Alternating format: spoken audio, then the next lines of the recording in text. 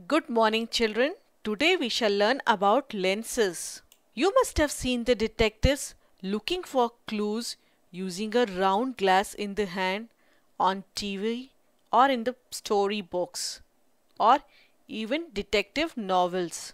The objects seem larger when he looks through that glass, but any kind of glass can't do that. That glass is a lens. Also, people with poor sight wear spectacles to see better.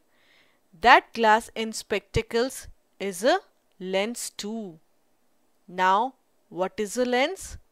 A lens is generally curved and transparent polished piece of glass or any other transparent material. You know, the lens which detective uses to see the things larger or bigger is thicker in the middle than it is at the edges. This type of lens is called a convex lens. There is one more kind of lens which is thicker at the edges than in the middle. This is called a concave lens. If you see through a concave lens, things would appear smaller. Now, why do the things appear bigger or smaller when we see through the lens? You know, the light falls on an object, then it is reflected and finally it reaches our eyes. Then only we are able to see that object. When the parallel rays of the light coming from an object pass through a lens, they don't remain parallel anymore. And when the parallel rays pass through the convex lens, they converge and finally meet at a point. On the other hand, when the parallel rays of light pass through the concave lens, they move away from each other. That is, they diverge. We saw this in the story too. Do you remember how the giant recharged himself? He inserted a crystal inside the huge machine. The sunlight passed through the crystals and many other lenses inside that device. And the light came out of the machine and passed through the concave lens. The rays of different colors moved from each other after passing through the concave lens because, as we know now, concave lens diverges the light. Then the giant absorbed the power from the light. But when Gina changed the concave lens with the convex lens, what happened? The rays came closer to each other. That is, the light converged after passing through the convex lens. The convex lens focused the light coming out of the huge device on the giant. The giant couldn't tolerate the focused power and shrunk to a rat, which of course would have been due to his magical powers too getting reversed, just like the lenses. After passing through the convex lens, all the rays really converge or meet at a point. If we hold a convex lens over a paper, we would see a bright spot on the paper. And if we move the lens closer to the paper or move further from it, the size of that bright spot changes. The light converges and gets focused in that bright region. As the rays get focused in that region, it appears very bright. At a certain distance of lens from the paper, that bright spot would turn into a point. It means all the converged rays meet at a point. That point is known as the principal focus. You know, when we focus light through the lens on the paper in a smaller area, it becomes hot as the converged rays focus there. And you know, after some time, that paper can catch fire too.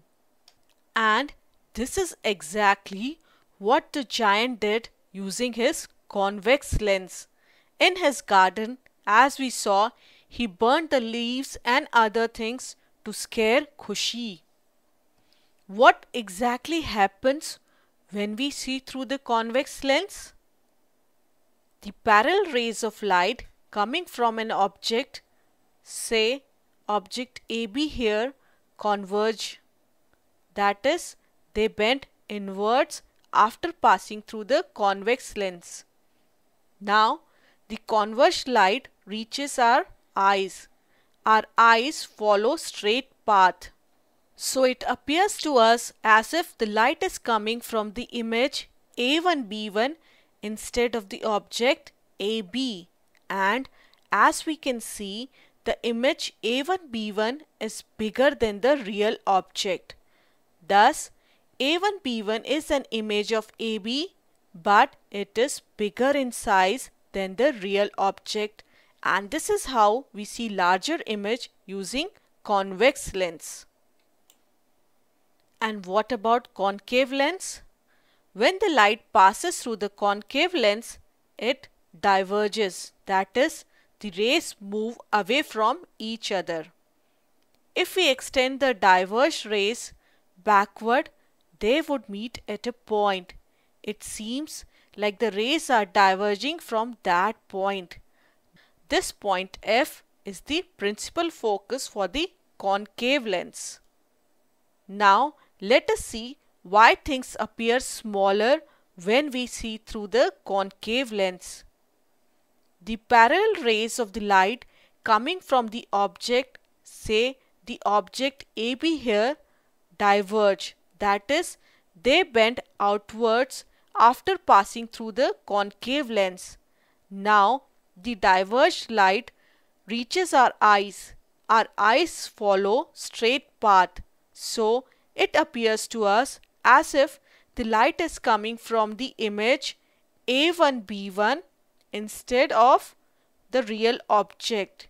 And as we can see, the image A1B1 is smaller in size than the real object.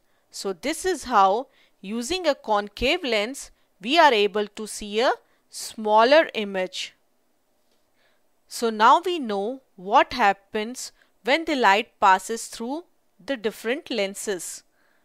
But how did the device split the sunlight into rays of 7 different colors in this story? We know that the white color is made of 7 different colors: violet, indigo, yellow, blue, green, orange and red. We can see these colors in the rainbow. And how can we see this? The raindrops splits the white sunlight into 7 colors. You know, when we combine these 7 colors, we get back the white color. Sir Isaac Newton showed this with very simple experiment. Here is a disc painted with 7 composition colors of white in right proportion, and it is called Newton's disc. If we rotate it very fast, the disc would appear white. How? The impulse of image formed in our eyes remains for a fraction of seconds in our mind. As the disc rotates very fast, the image of different colors overlap each other. Several images overlap each other and hence 7 colors overlap each other. So, our eye sees the white color. Interesting to know, isn't it? Coming back to the story, the crystal which Giant inserted into the device was a prism.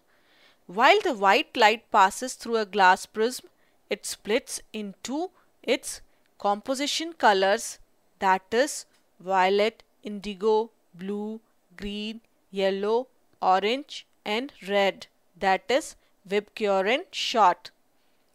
The prism inside the device split the white sunlight into the 7 composition colors. If you pass the light from a torch through a glass prism, the prism would split the light into 7 colors too. And if you hold a screen like a board, in the part of the light coming out of the prism, you would see band of colors on it. This band of colors is called the spectrum. So let's quickly revise what we learned today. What are lenses? A lens is generally a curved and transparent polished piece of glass or any other transparent material, say plastic. There are two kinds of lenses. The first one is convex lens.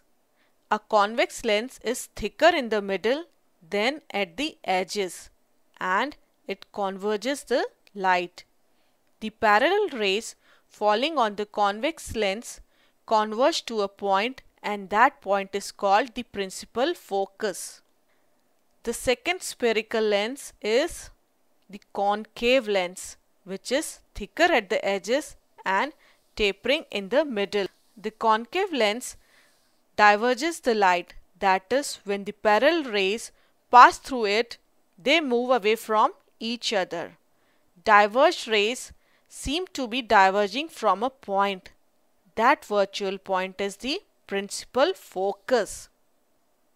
We also learned that the white light is made of 7 different colors. That is violet, indigo, blue, green, yellow, orange and red. We see these colors in the rainbow and the prism can split white light into its 7 composition colors. So that was all about lenses. Bye bye children.